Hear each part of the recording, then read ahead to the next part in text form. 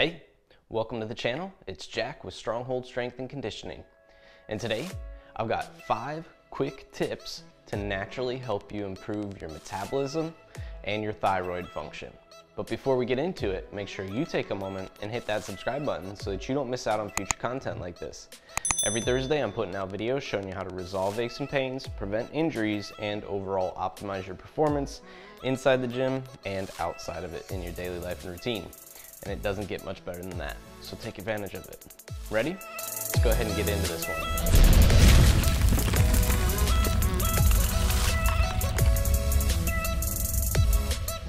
All right, like I said, today's topic is how to naturally boost your metabolism and thyroid function. Now, how can we first of all lump sum those two together? Well, because first of all, our one common denominator of all the sum of our metabolic functions is the function of our thyroid, and specifically the ability of our energy production in cells is dependent upon the thyroid hormone T3. So our thyroid and our metabolism are one and the same essentially due to that relationship that they have with one another. Now, how do you know if you have a sluggish thyroid or metabolism? Well, first of all, do you have a low heart rate? A heart rate in the 50s, 40s, down in that range? Do you run cold? Is your body temperature below 98.6 degrees, a burning 96 degrees? That makes a big difference. Do you have digestive issues? Anything that could be like bloating, gas, diarrhea, or constipation, any of those digestive issues could be problematic and could point to this as well. Do you have low libido or a low sex drive? Are you infertile, or do you have PMS symptoms if you're a woman? All of those can be indicators of low metabolic function and low thyroid. Do you heal slowly? Do you have a hard time recovering from injuries? Or does it take you a long time to recover in between workouts because of the muscle tissue and damage that's been done there? Is that a problem for you? Do you bruise easily, and does it take a long time to go away? That is a metabolic problem. Do you have poor hair, skin, and nails? Or do you suffer with bone, teeth, issues, things along those lines? Is your heart suffering in any way, shape, or form? Do you have cardiovascular issues in any way, shape, or form? These are all things that can be utilized and added up, put together to tell you how your metabolism is doing, how your thyroid is doing. So using that list, you can go through and think of, okay, do I have any of these issues? How many of them do I actually struggle with? And that might give you a better indication or picture of how your metabolism is doing overall. If your immunity is something that suffers as well, I should mention, if you get sick often and regularly, that is problematic, okay? So those are all things to be looking at. Ready? Let's go ahead and talk about the 5 things that you can do now, though, to help improve and boost your metabolism naturally. Number 1, stop trying to live in a caloric deficit. It's one thing to periodically try and lose weight and put yourself in a caloric deficit. It's a whole nother thing to constantly eat fewer calories than my 4-year-old daughter requires. And that is 1,600 calories, to give you a number. And I know there's a lot of adults out there who are putting themselves below that mark just in the name of weight loss, which, by the way, if your metabolism is working correctly, we should not have to cut our calories to the point of no return or avoid food altogether just because we're trying to lose weight. That's not how it should work. That should be a clear indication that your metabolism is not functioning in the way that it needs to be if you have to continuously cut calories so low that you've reached a point that there is barely any food coming in, or you are simply avoiding meals altogether. Okay, so the very first thing that we need to understand here is that the caloric amount we take in will depend how our body gets our energy. So when we are in a caloric deficit, we are often using cortisol and adrenaline to produce the glucose that is needed in our body to function effectively. So our body is creating energy by spiking our stress hormones. And anytime that our stress hormones are elevated, this is directly inhibiting our thyroid function. So if we have high cortisol levels at any point in time due to stress, whether that be cutting calories, extreme intense exercise, or any form of stress in your daily life and routine, those all are drawing from your energy stores by using adrenaline and cortisol, which is directly inhibiting your thyroid function. So realistically, one of the best things you can do, just like building a fire that burns extremely hot, is build your caloric intake back up gradually. Especially if you've been in a deficit, you're going to have to gradually build your fire back up. Our metabolism is just like a fire. A good fire does not burn hot with less wood. It actually gradually gets built up with smaller, then a little bit bigger, then we're adding logs, then we're adding whole trees, that kind of thing. So you need to also do that with your metabolism. That is a sign of a metabolism that is efficiently running, is one that requires more food. That is what we want, people. So eating your caloric intake that should maintain your weight, or slightly elevating that to the point that you're able to eat more calories gradually over time without gaining weight. And you can do this by gradually adding about 250 calories. Depending on your body, it might take a little bit less or more so, and you should not see significant increases in your weight by adding that little bit of caloric intake each day over time. And you can continue to add 250 at a time until you build to a normal range of caloric intake once again, which is probably somewhere in the 2,000s to 3,000s for most people. If you are down in the thousands right now, this is specifically speaking to you, okay? Understand that. If you're below 2,000, we are getting into the range of a 4-year-old child's needs, and that is not good.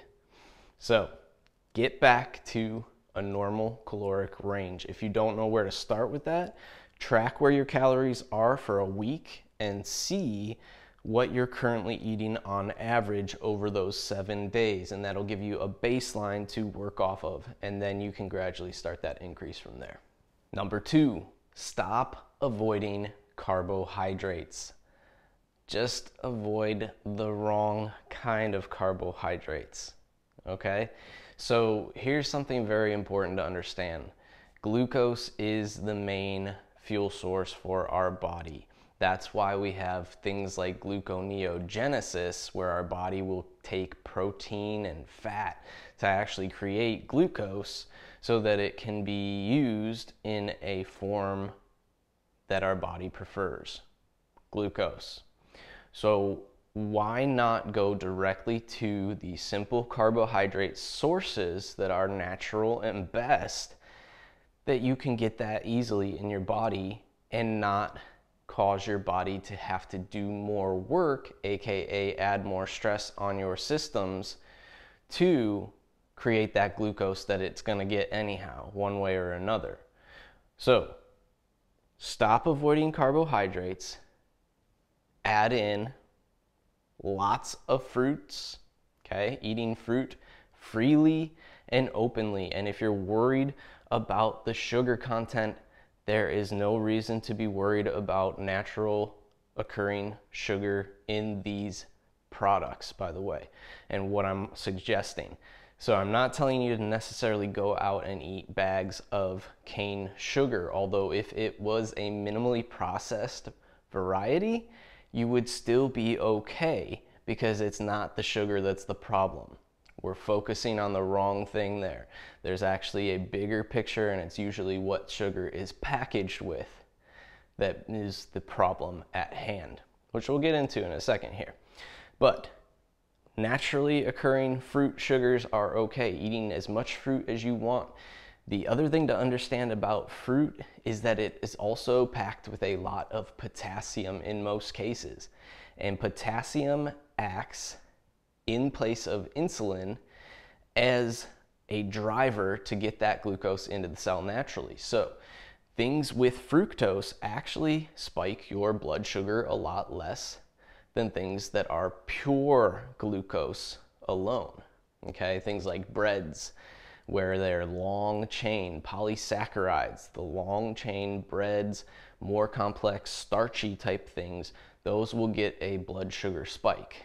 But the things that are fructose combined with glucose, then those do not cause that same response in our body because they're also packaged with potassium, a lot of them.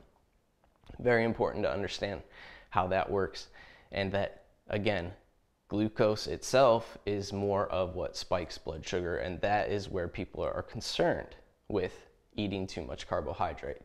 So eating fruits, eating root vegetables, eating your fruit vegetables, well cooked, I will add with that. So when we eat our vegetables, we want to make sure that we are cooking them down to minimize the anti-nutrient content in them. And things like milk, getting a good dairy source, so it could be milk or cheese, I should say. You can try goat's milk. You can try a raw milk if you can find it, or a unpasteurized, unhomogenized if you can find it. If not, you can do pasteurized, unhomogenized. That's your next best option. The least tampered with in dairy is the best form. And then you can also try honey, if I didn't mention that one yet, in there as well as your natural sweetener. Stop avoiding sugars, stop avoiding carbohydrates. Part of this is also, again, coming back to that idea of blood sugar spikes, is that it doesn't matter if you eat high amounts of protein and no carbohydrates, and you eat an imbalanced meal in that way, where it's protein only, that's going to spike your blood sugar and then drop it, and also cause a similar cortisol response in our body. So again, just because we're avoiding sugars or carbohydrates does not necessarily mean that we are still balancing our blood sugar in the way that we need to be.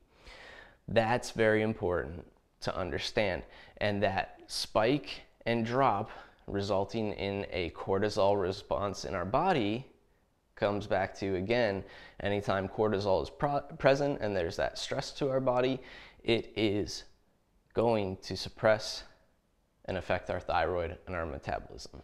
So help your body out, start eating those carbohydrates, gradually adding them back in if you've been avoiding them, especially gradually adding them back in, because you will see a change, because your body has to, again, adapt to learning how to metabolize that once again after it hasn't been doing it for so long. Anytime you make a switch, anticipate that there's going to be an adaptation period, but add them back in and you will be doing your metabolism a huge favor. All right, number 3. Here's one that you actually can start to minimize in your diet. And notice I use the word minimize because there's no such thing as completely eliminating it. But start to minimize your polyunsaturated fat intake. These are going to be nuts, seeds, legumes such as soy products, beans, the grains. Those can all go ahead and get put to the side. Polyunsaturated fats are highly reactive to light and heat, and your putting them in a 98.6 degree furnace with a solar panel basically built into it. So you are exposing them to light, exposing them to heat as soon as they enter your body, and what happens is those polyunsaturated fats are more likely to oxidize in our body and create free radicals. This is sludge to our metabolism, directly slowing down our metabolic processes. If you take a fish oil supplement or omega-3 supplement, you are directly doing your metabolism harm and damage right now. What you can do is cut that and swap it for a vitamin E, because what happens is all our vitamin E is getting drained, and a large percentage of us are deficient in vitamin E because of all the polyunsaturated fat content in the foods that we've been eating over the past 30 years, since saturated fat had been demonized and swapped out for all these other makeshifts and dairy products that are supposedly dairy products that come from nuts and things like that. There's a lot of that being consumed right now in large quantities that we would not normally be consuming if we did not have the production that we do. And that is problematic to our bodies. So that's something very important to understand, is that free radical creation from the oxidation of polyunsaturated fats is killing your metabolism and slowing it down directly. It's also causing other issues that are adding up, such as heart concerns, and even things like your skin burning a lot easier because you're basically cooking yourself in those easily oxidated oils. So do yourself a favor, start to minimize those in your diet, and you will see a big change in your metabolic processes overall as your body starts to get used to, once again, consuming more of those carbohydrates, more of those calories that it should be getting, and regular saturated fats, which are more protective to our body overall. Number 4, stop flushing your vitamins and minerals with gallons of water each day. Drinking water only is not a solution to rehydrate your body, because hydration status is not simply the water content in our body. That's very important to understand. It is highly dependent upon the balance of the electrolytes within our cells as well. So that includes magnesium, copper, calcium, it includes potassium, it includes sodium, and what you end up doing by drinking all that water is flushing those minerals with it as you pee it out 10 plus times throughout your day. You should be urinating anywhere from 4 to 5 times a day. It should not be more than that. So if you are doing more than that, you're likely overhydrating yourself, drinking too much water, forcing yourself to do that. Better ways to hydrate include more mineral dense beverages. That could be like coffee, orange juice, or a fresh organic juice of some sort. That could be dairy, again, a good milk source. That could be tea. It could be, did I mention coffee already? Yeah. So those are my big ones. I actually did a video on this that I'll put right here so you can check it out, and that will give you more in-depth detail. But what you need to know is stop flushing yourself out with too much water. And last but not least, number 5, stop mouth breathing. It seems so simple, but it is one of the biggest ways that we are directly inhibiting our metabolism. Our metabolism is about oxygen usage, right? So if that's the case, when we mouth breathe, we are over oxygenating and not having the ability to transfer that oxygen to the cells. We actually need carbon dioxide to help make that transfer at a cellular level, releasing the oxygen from the red blood cells and getting it into the cells where it is needed for the metabolic processes that are occurring. Nasal breathing is how we do that. We regulate our oxygen levels much better, our carbon dioxide levels much better, and we are able to better balance that out and transfer better. Now, this can also transfer into your exercise. So even when you exercise, and this might take you a step back at first, learning to nasal breathe while you're exercising and using that as a regulator can be a very powerful skill to learn. And it will help you in the long run, because a lot of us are doing the wrong type of breathing, mouth breathing throughout the day, because we have to talk a bunch or whatever the fact, we may not even be aware of it. But nasal breathing alone throughout the day, mouth taping at night can be a very beneficial practice, and nasal breathing during exercise and using that as your intensity regulator, those things can be very powerful in helping you metabolize better and utilize oxygen better, simply because you will transfer oxygen better from red blood cells to the cells themselves in that one simple switch. All right, and there you have it. 5 tips to help you naturally boost your metabolism and thyroid function without having to overthink it. It's as simple as these 5 things right here, and that alone could help you take leaps and bounds if you're having some of those symptoms that I mentioned at the very beginning, to really help restore your body's health overall by restoring your metabolism and your thyroid function, and not relying so heavily on those adrenal hormones, those stress hormones. If you like this video, make sure you let me know by clicking that big thumbs up down below. And take a moment to share this one with a friend who struggles with some of the symptoms that I mentioned earlier. Send some love their way. You know they need it. If you are someone who's looking to actually work on these things and improve your metabolism, improve your health, you can improve the way that you move at the same time, then what I want you to do is drop down below in the coaching application in the description there, fill out that coaching application, and I will get with you so we can talk about what it would look like to move forward in the right direction here. Again, down in the description here, coaching application is below. Fill that out and I will get in touch with you so that we can get you moving in the right direction. Last but not least, if you have not already, make sure you take a moment and hit that subscribe button so that you don't miss out on future content like this. Every Thursday I'm putting out videos showing you how to resolve aches and pains, prevent injuries, and overall optimize your performance inside the gym and outside of it in your daily life and routine. And it does not get better than that.